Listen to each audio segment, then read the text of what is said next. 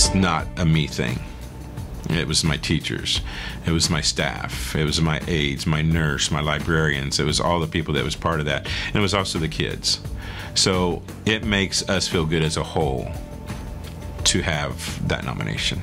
The teachers here at White Church should feel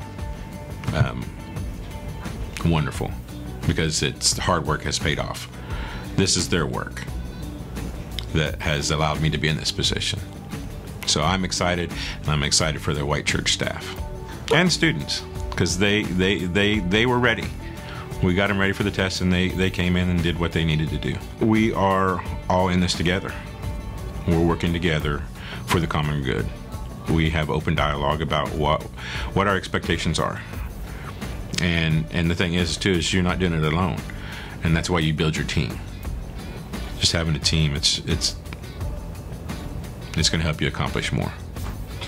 I see people that are out of school and they remember me, and we have a conversation about what they did, what they're doing now.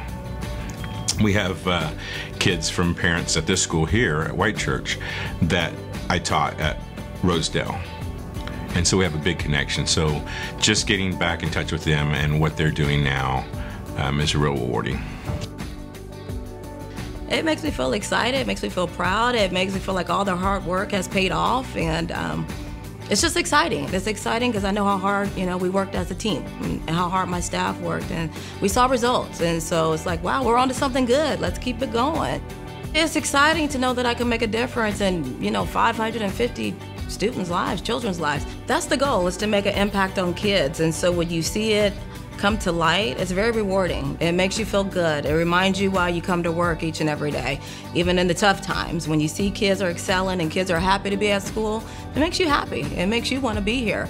The more you follow through and you show kids that you're consistent and you're in it with them, then they start believing. And they believe in you, they believe in the school, they believe in their teachers. It's just, you got to be consistent. It's not easy work, but it's rewarding work. My work's not finished yet. And so it's rewarding and it's satisfying, so when I go to bed, I know this is what I'm meant to do. I have goals to accomplish, and I want to accomplish those goals. And one of the goals is to make Hazel Grove one of the best schools, not only in the district, the state. We just want to be the best. I love a challenge, and so I just get out of bed every day and I really look at, what can I do differently? I believe in a growth mindset, and I believe I'm a lifelong learner. And so I'm always looking to improve, and I'm looking to grow. And so that gets me out of bed every day, because I want us to be the best. I want us to shine, because I know our kids can do it, they will do it, and they have shown they can do it. It makes me feel proud. It makes me think that all of the work that my teachers put forth last year really paid off, and they can be proud because they did work hard. This is my neighborhood. This is my community. I live down the street. I have teachers who live in the neighborhood, quite a few. I have children in the Kansas City, Kansas schools, and I just want to do the best for our people here in our neighborhood. I stand in the hallway every day and I greet them as they come in. I know them, I know their families. More importantly, I think I know what they're struggling with, what they're strong in as far as academics are concerned. I can ask them. I can say, I saw that MAP score. Wow, you really grew in math. Because I have that knowledge. I know and can name every child in this school, but I can also name where they are academically. I mean, we looked at student work. We tried to identify ways that we could help as many kids as possible reach certain goals. We did monitoring of their data and the information. I mean, we worked very hard last year. The ripple effect that educators have is amazing. And I've been in the business now long enough that I have adults out in the world, and it's very nice to see what they've done with their lives. And I think that's something that speaks to me the most. That's what makes me be an educator and love my job. It's a credit to our teachers, it's a credit to our leadership, it's a credit to our office staff. I think we've done a lot in the last 3 years to really try to propel Sumner where it is today, and we've done a lot of changes to add our career program and add some pathways specific for our students. So I'm the very proud principal of Sumner Academy. We do have rigorous courses. We have high academia within our IB coursework. But what we do is we create an environment for students to be engaged. I want our hallways to emit this feeling that all students are going to college, they're going to be successful. We have 8 through 12, so it's a very dramatic change from when they get there in 8th grade and see the success and some of the struggles they might have had in 8th grade. It's just so rewarding to see them applying for Ivy League colleges or applying for college and getting scholarships, and that's probably what's kind of kept me as an educator in the secondary field. Getting to know our students' stories is so important that it helps us educate them, it helps us get to know them and their families. I hope visitors, when they walk in to our building, they can see our students very engaged, that our teachers are motivating and setting high expectations.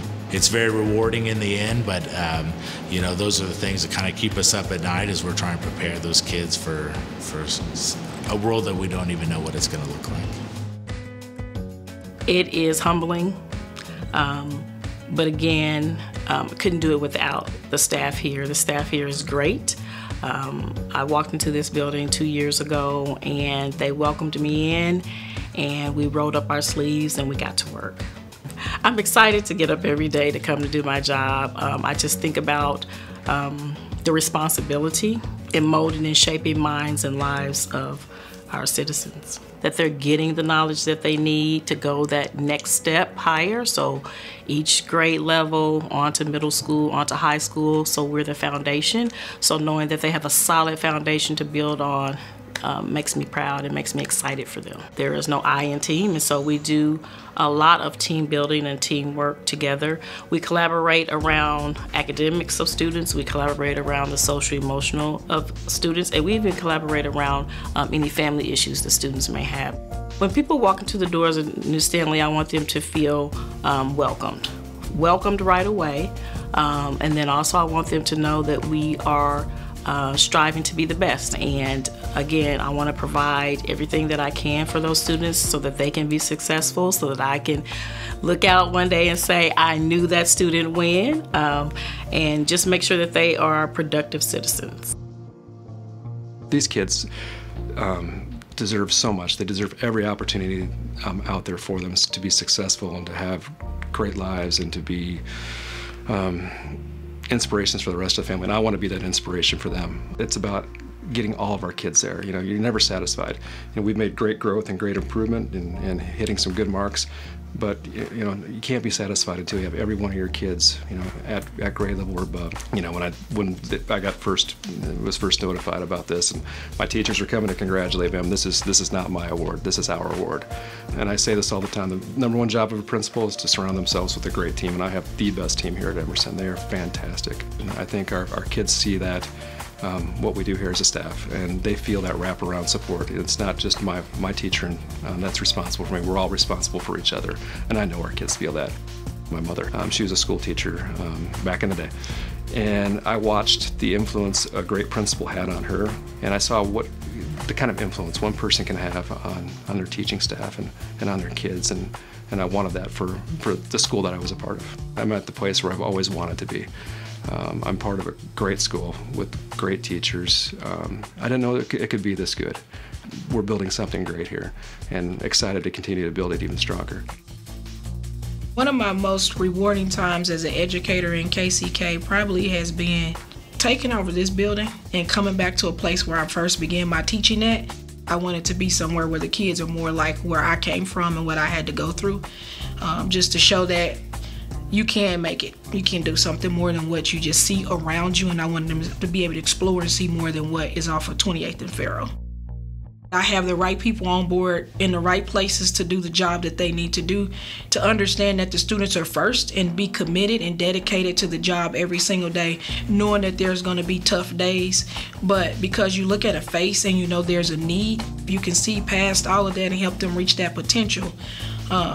that brings a lot of joy. When they're energetic and excited about what they're doing, it comes out. The kids mimic that behavior, and so therefore kids come up to my office and they show me the good work that they're doing. And so I'm always trying to be in the know.